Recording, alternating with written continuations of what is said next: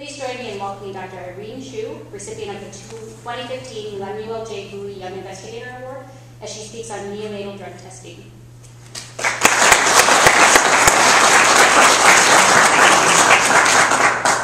Thank you very much for this very nice introduction and for you guys to come up here late night listening to my talk.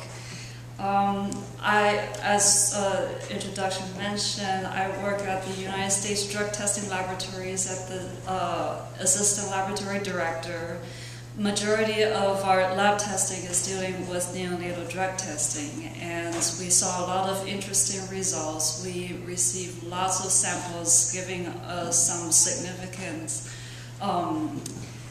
indications of what's going on in the neonatal toxicology, and I would like to share those results with you tonight. And my financial disclosure is that I'm an employee of the USDTL, and I also come here carpooling with the president, executive president. So the objectives tonight, I will start with the background of federal state child care policies and how this affects the neonatal drug testing. This certainly can make the neonatal drug testing far more complex than just looking for drugs in babies. And that leads to talk about how to test such as subjects with the means of forensic toxicologies, what specimen types we can choose for, some concerns we need to consider. And I'd like to present to you this survey of the drug testing results in our lab during a 6-month period of time, July to December 2014. So maternal drug use certainly gives lots of negative impacts on the child outcome. And in fact, it is surrounded by several other factors in terms of social, emotional, psychological, economical things going on of the maternal drug use that gives lots of impacts to the child care. Those factors happen during the prenatal phase and also during the postnatal phase when we're talking about providing the caregiving environment. And any point of time, providing the intervention can help protecting and changing the lives of the babies, the mothers, and of course the families. Now, policymakers are very good at making legal actions, making such interventions, and 80s is a time when the headlines talking about crack babies that draw public attentions about prenatal drug exposure. So of course a lot of legal proposals were given, good or bad. Those were approved or opposed. Wide range of legal actions include increase the services for the pregnant women, the affected children, to the other side of the spectrum, criminalizing the drug-using women. In 2003, the federal law took place, Keeping Children and Families Safe Act. Under this new law, the new eligibility requirements were added for people getting access to the child welfare funding under the Child Abuse Prevention and Treatment Act. Excuse me. So this new eligibility is that the state needs to have the policies in place that requires the health care providers to notify CPS, Child Protective Services, when they recognize newborns showing some symptoms indicative of exposed to illegal substances during pregnancy. And the other entity would be Child Protective Services, CPS. What they do is that when they receive this notification, they develop a plan of safe care for such an infant. So as you notice, there are two independent entities involved in there. The states need to have the law in place in order to implement such a notification mechanism. But not all the states do that. Only some states have physicians being mandatory to notify CPS. That's number one. And another difference between the state policies I want to highlight is that the prenatal drug exposure is included to the definition of child abuse and neglect. And here's to demonstrate which states have this statutes of reporting. As of this month, 15 states, including Illinois state, require reporting when the pregnancy drug abuse is suspected. 4 states are required to do testing, and of those, 3 states are required to do both testing and reporting, and Kentucky only requires the testing. However, the reporting may be warranting some drug testing to perform in order to make such a reporting decision. And what that may lead to is that in some states, they will consider the pregnancy drug abuse to be grounds for civil commitment in 3 states, child abuse in 18 states, and 1 state in Tennessee, criminal acts. All those are very harsh punishment for the mothers, and in fact that kind of defeat the purpose of directing the moms for the treatments. And because of this law being in place, they're afraid to tell so in order to seek treatments. And on the bright side of the legal system is that there are treatments in place by the state law. 19 states, including Illinois, have targeted program created for such a situation. Pregnant women given priority access in 11 states, and other 4 states having pregnant mom protected from this discrimination. So all this legal background makes the drug testing important in the sense that this may be a game changer for the authorities make the decision what's best arrangement in place in each state for the mothers and the children. And that's what makes the forensic drug testing so important, because the drug testing results should be ensured accurate and valid so that it can be provided as defensible evidence. So that leads to the next topic about how to deal with the neonatal drug testing cases. And let's start with the concept of forensic toxicology. There are 4 elements of this, starting with establishing a chain of custody. We need the initial testing, and the positive results need to be confirmed with the second aliquot, and finally the data need to be carefully certified. Starting from the chain of custody, every step of the way of the sample whereabouts is documented, starting from the collection all the way to the sample disposal. And keep in mind, at the receipt of the samples, the sample cup needs to have the tape to show that it's not tampered, but if it's broken, then the chain of custody is broken. Therefore, the samples cannot be further pushed through the rest of the procedures. And initial testing is performed usually by immunoassays, and if immunoassays are not available, instrumental screening can be used as well. The results are in either presence or absence of the results, and if the results is absence, it's released, the case is closed. But for the presence cases, it needs to be referred for the second aliquot for confirmatory testing. The key point here is that the methodology needs to be, or ideally be, the different scientific principle from the initial testing. Usually it involves combination of chromatography separation and mass spectrometry detection. And in the test results, it is reported at the drug identity and the quantity / concentration. The data certification is also very careful.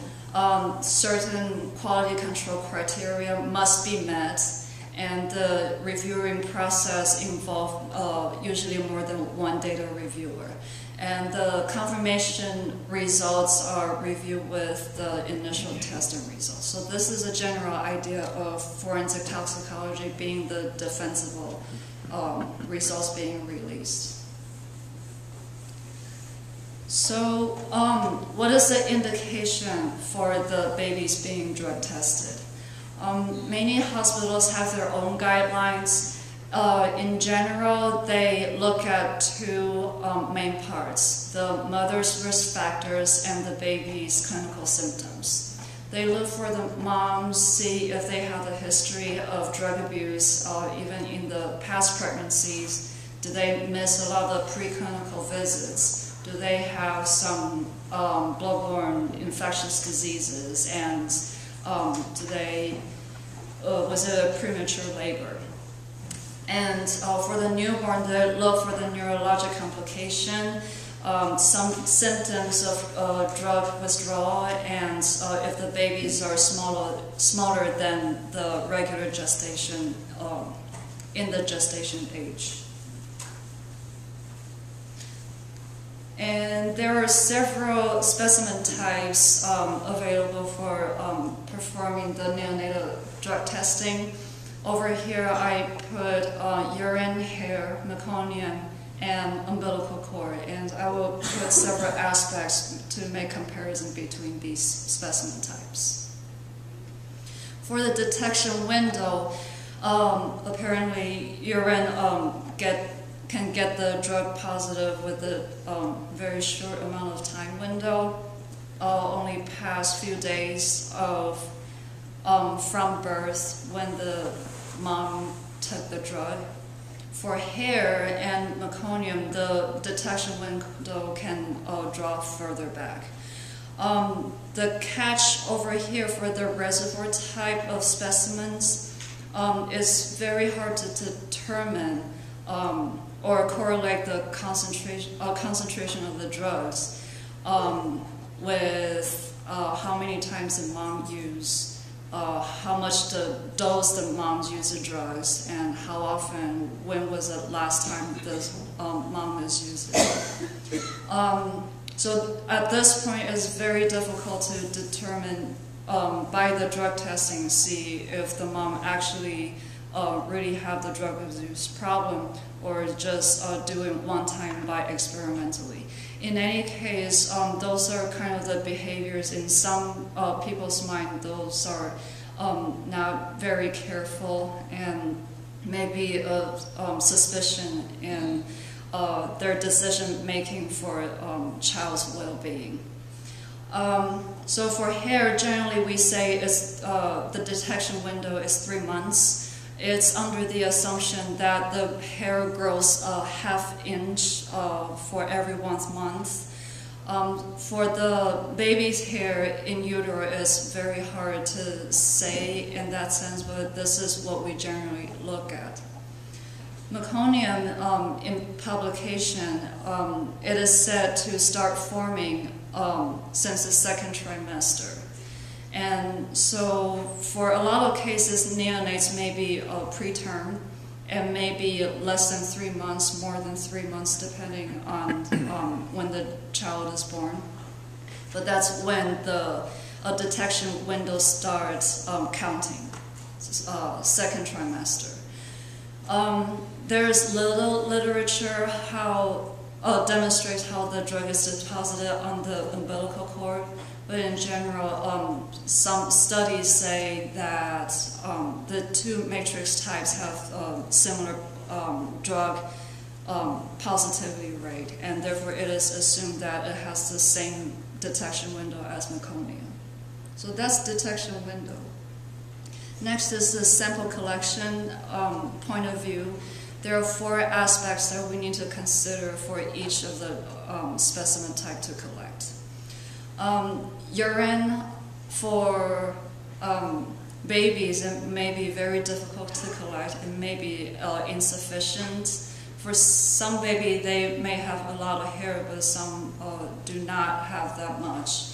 And meconium, on the other hand, compared to the first 2 matrix types, they're much more sufficient. However, it's not very much available. Sometimes it is not sufficient for some clinical conditions for the babies. In that sense, umbilical cord is far more advantageous compared to meconium in terms of the quantity of the sample and the availability of the sample. As of the timing of the sample collection, because of the detection window for urine, it is quite time sensitive. For meconium, even though it's a reservoir matrix type, the reason it is kind of time sensitive is because the baby have its own stool develop after 2 days instead of the meconium simply come from that's formed during the pregnancy. That means the drug may be diluted out. For hair, though, it is not as time sensitive in terms of drug detection. However, if we wait for too long, the environmental exposure may come to the complications. So that needs to be kept in mind.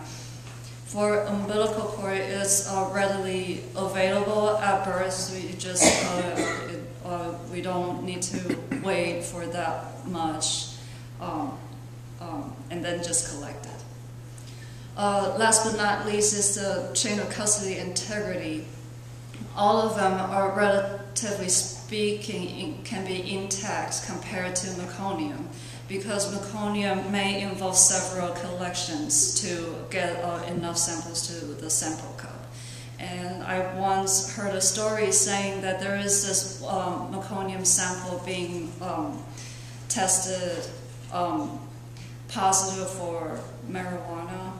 It was determined to be a false positive case. And it turns out that it was coming from the wrong baby sample to the sample collection. So that's what it means, the chain of custody integrity may be broken in that sense. In terms of test methods, we need to keep in mind that a lot of urine drug testing immunoassays are set for the workplace drug test cutoff, which may be too high for the baby testing. For hair, although it's useful, usually it involves a lot of laborious laboratory processes, and we need much higher sensitivity technique for performing the drug. The drug concentrations are in picogram per milligram type of concentration. For meconium, the drug concentration can be collected quite well, so sensitivity may not be the concern. However, some special metabolite that we don't normally see from the adults need to be added to it, otherwise false negative results may appear. For example, metahydroxybenzoylecgonine needs to be included for the cocaine confirmation. For umbilical cord, one challenging technique is to homogenize the tissue. It's not always easy, and the drug concentration is much less compared to meconium, so I would demonstrate that furthermore when I get to each drug classes that I present. So here we collected a lot of data during this 6-month period of time. Note that the results that I'm going to present is coming from the babies at risk. It is not by performing to survey the national drug prevalence of the babies exposed to drug in utero. The purpose of the survey is to have a bigger picture, finding out what type of drug that is high prevalence, what do the concentrations look like, and some analytical concerns can give us some quality improvements plan. So here I start off by addressing what kind of drug panel the laboratory performs when we receive the test samples. Over here I only survey the meconium and umbilical cord samples. Note that this survey is not a matched sample, meaning that it's not the meconium and umbilical cord or U-cord samples coming from the same baby, but rather it's when the survey was done, the IDs are marked. We simply just pick up whatever samples sent to us, get tested, and survey what the test results are. We received about 8,000 meconium samples and almost 17,000 umbilical cord samples. So we have a big pool of data. Hopefully the results I'm going to present to you show some significance to it. These are the distribution of the newborn samples ordered for the drug testing. Not all of them are done by 5-panel or 13-panel. 5-panel includes amphetamines, marijuana or cannabinoids, cocaine, opiates, and PCP only. For the 7-panel, we added methadone and barbiturates. 9-panel, there is benzodiazepines and propoxyphene. 12 panels has oxycodone, meperidine, and tramadol. Last but not least, buprenorphine is added to the 13 panel. And when I will present you the positivity rate of each drug, the way the calculation is done is that the positive results is normalized by what the samples are actually ordered for. So when I calculate the amphetamines positivity rate, because all of the drug panels have amphetamines, I simply take the positive amount of samples divided by the total amount of samples we received. Whereas, for example, benzodiazepines, I take the positive amount of samples divided by the number that's beyond 9-panel only, and so on. So buprenorphine only takes 2,000 meconium samples, 8,000 umbilical cord samples as a denominator.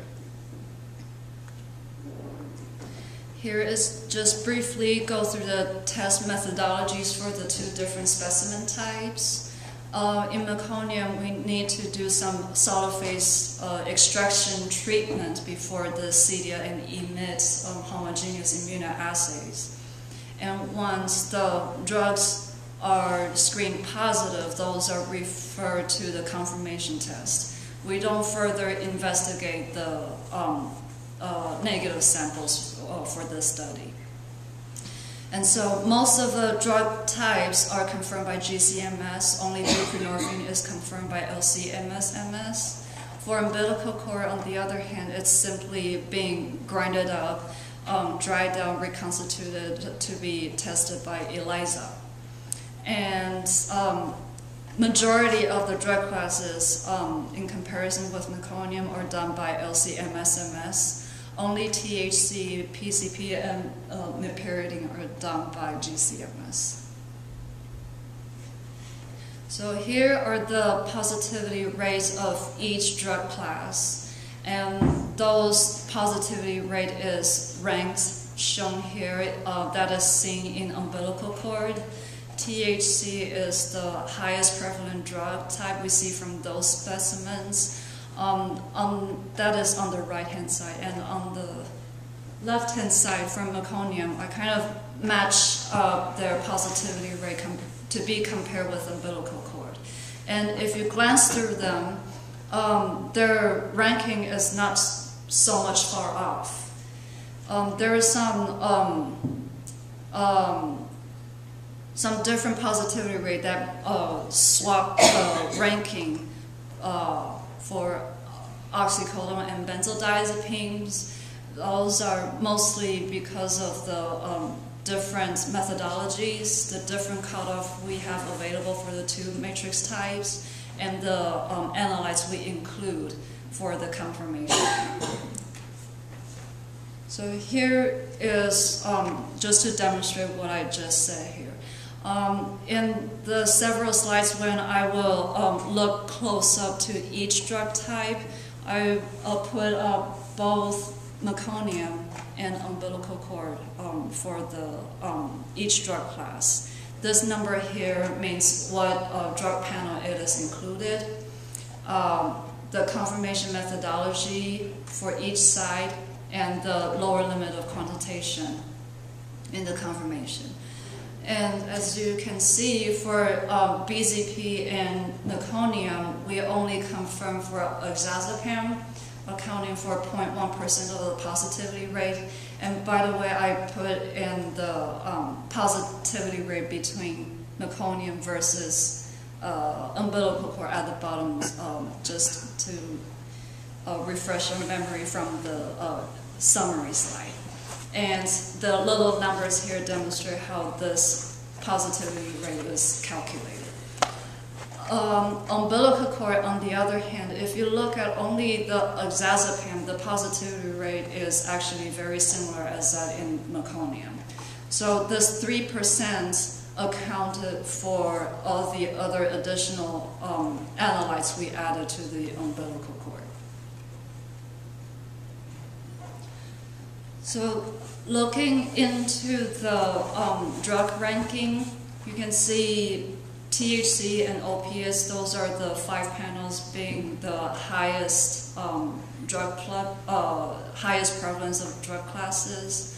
But they are followed by these drug classes that come from the more extensive drug panel. So does that mean if the samples not being tested with the extended panels, the positive results will be missed out?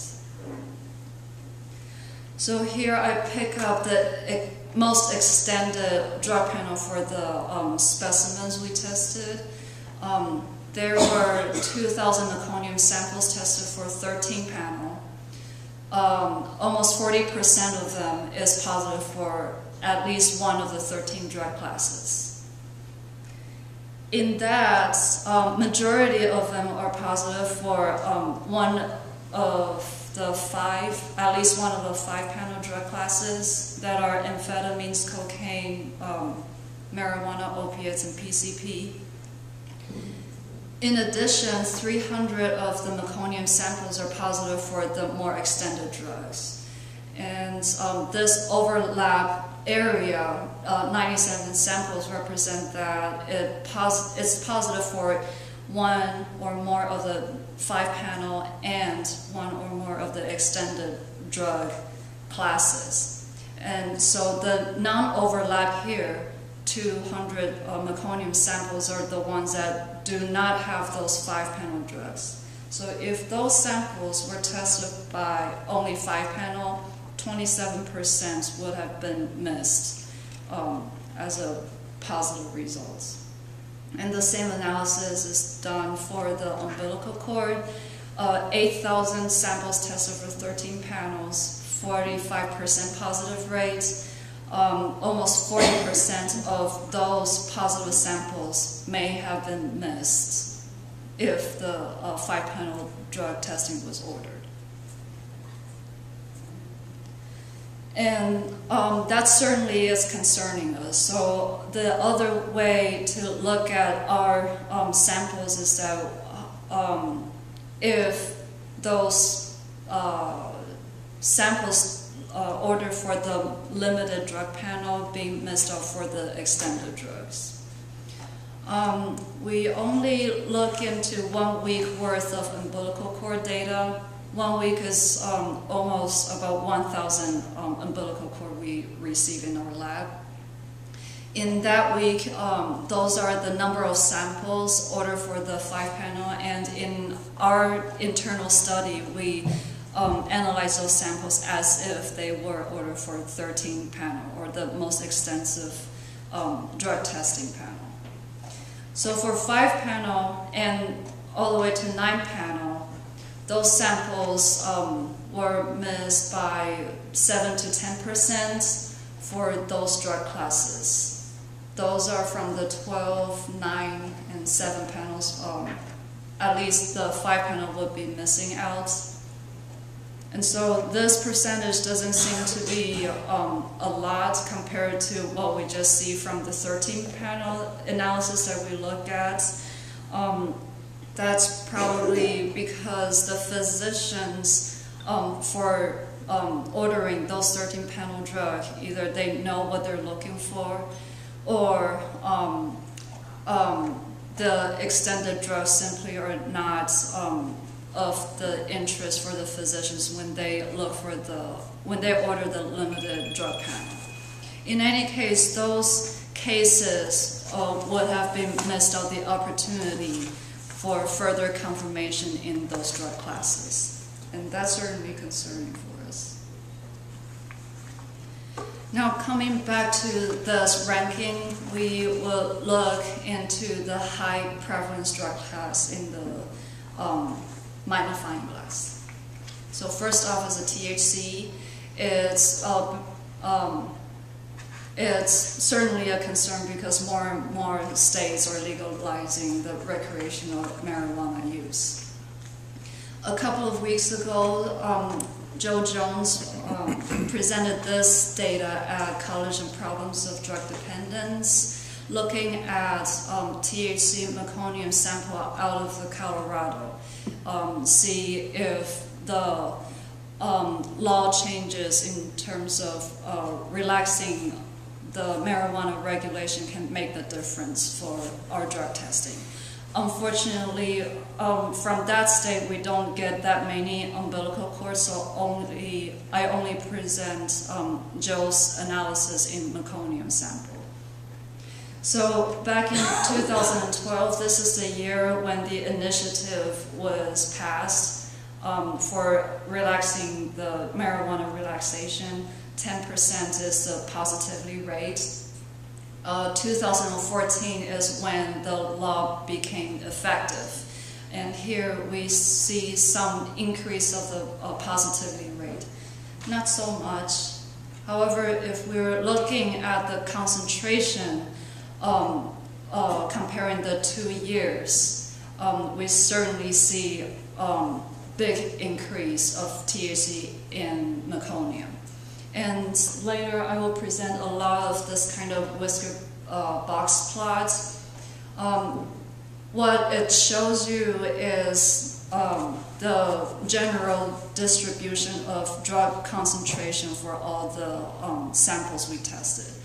That means the border of the whiskers is pretty much the lowest and the highest concentration we see in our lab, ruling out the outliers.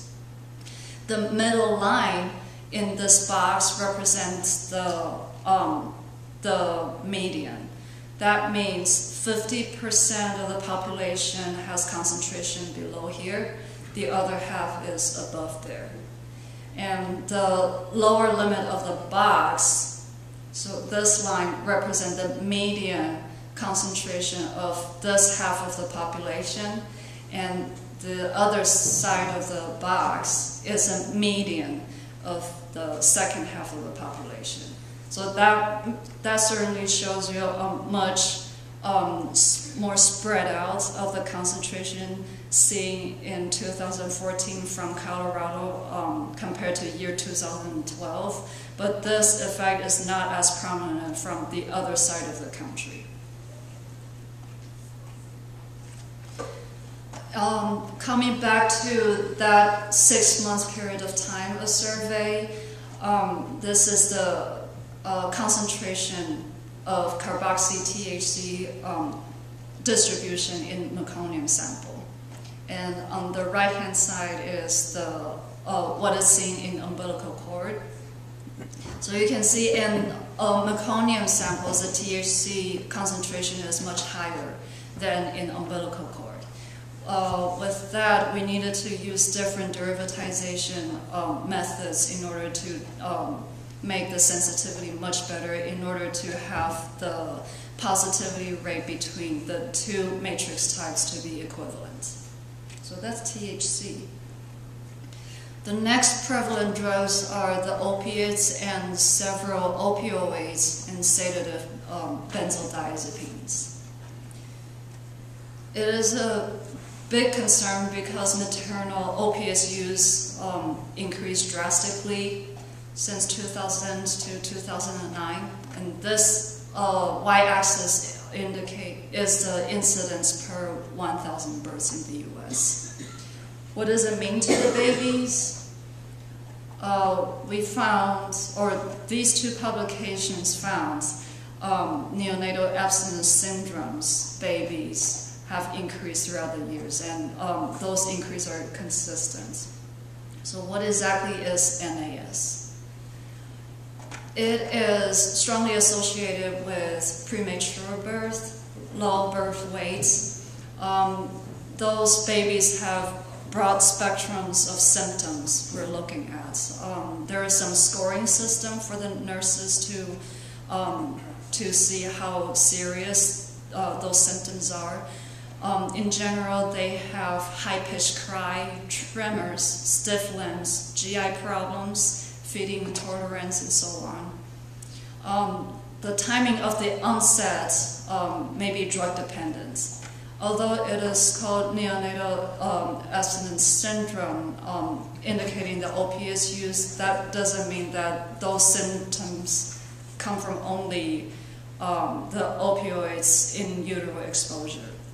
So for alcohol in utero exposure, the onset of the abstinence syndrome comes the soonest, followed by heroin exposure within 24 hours, and other opioids may have some delay of onset, but it's typically within 1 to 7 days. Other drugs may show some similar symptoms. For the treatments, the nurses may give the baby some morphine to calm them down from those symptoms. Phenobarbital may be the second choice when polysubstance exposure is seen.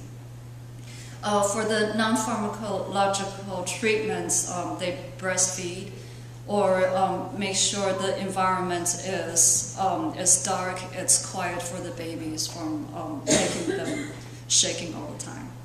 This is particularly serious because total hospital charges increased from 2009 to 2012 from $7 million to $1.5 billion. And that certainly gives us a lot of economy burden to address this issue. So what do we see in the country? A lot of the incidents take place over here, followed by the New England. Illinois State is here. The incidence is about 7 per 1,000 hospital births. So in our lab, those are the positivity rate we see for meconium samples versus umbilical cord. 9% versus 12%. Here we confirmed 4 analytes for the opiates drug test. Out of 700 positive samples for meconium, majority of them are positive for codeine and or morphine. And some other samples may be only hydrocodone and hydromorphone present, with a little bit of overlap of these two types of drugs. In umbilical cord, as you can see, the codeine and morphine positive rate is essentially the same as that seen in the meconium. However, if we're looking at the hydrocodone hydromorphone, the majority of the positivity rate comes from the hydrocodone hydromorphone only babies. So that's also explains why we see a difference positivity rate between the two matrix types. This is to present the concentration we see in meconium and umbilical cord. Morphine is much greater than the other three analytes. If we want to have the close-up look, this is how they distributed. Versus in umbilical cord, the morphine concentration is not as drastically much higher than the others. And in fact, in 2012, I believe the USDTL used to have the cutoff at 1 nanogram per gram, and now we are able to reach the lower limit of detection much lower than that. And so this dashed line represents that if we remain having the same cutoff in the past, a lot of those babies would have been missed out. Half of the hydromorphone positive will be missed. A quarter of the coding babies will be missed. A quarter of the hydrocodone babies will be missed. On top of that, in the LC-MS, we included 6 monoacetylmorphine and mecanin to the assay to specify that morphine and codeine positive cases come from heroin exposure. So here I demonstrated more in detail how 6-mem and how significant it is adding the mecanin to the overall opiate conformation. So here is a metabolism of heroin. It metabolizes into 6-monoacetylmorphine or 6-mem. It's quickly turned into morphine. And because the half-life is so short, the absence of 6-mem does not justify the absence of heroin use when we see the positive morphine results. On the other hand, morphine can come from by itself or metabolized from another prescription opiates or codeine. So just by the morphine results itself, it cannot be used to distinguish the use of prescription opiates from heroin. So what do? There is another group looking into the contaminant of heroin. It's called noscapin. It can be metabolized into mecanin. And so this group looked into 300 morphine-positive urine samples from the substance misuse services. So those urines may come from the heroin users. Only a little bit more than half of them have 6-mem being tested, versus mecanin is virtually present in all of those urine samples. So the lab thought that including this mechanism into the opiate drug testing would give us more heroin babies. So in this publication that just came out this year, they made the survey for a year. In that year, there were about 1,800 morphine-positive cases. Out of those, about 5% of them have 6-mem with and without mecanin. However, there were 11 more cases that had only mecanin in it. And in late 2014, I did the same survey that was done a year ago. This year, it turns out much more percentage of the morphine-positive cases had 6-mem being detected. 15 more had mecanin only. So in this results, we may say that, well, the increase isn't that much drastic as the other urine studies that we looked at in the past. However, those subjects we're talking about are babies. And those 11 plus 15 babies and the families represent that they are given more opportunities for the treatments. And for us, that is a significant increase. In this 6 months of survey, we also looked at 6-NAM and mechanin concentration. This is how it's distributed. If they were done in the past with the older cutoff, more than half of the babies would be messed up for heroin positive results. And as you can see, those concentrations are present at very low. So analytical concern needs to be addressed when we perform this type of testing. The next highest prevalent opioid is buprenorphine. This is the positive rate seen in meconium, 7%. Virtually most of them have both the parent drug and the metabolite. But when we're looking at umbilical cord samples, a lot of the increased positive rate in umbilical cord compared to meconium come from the norbuprenorphine only case.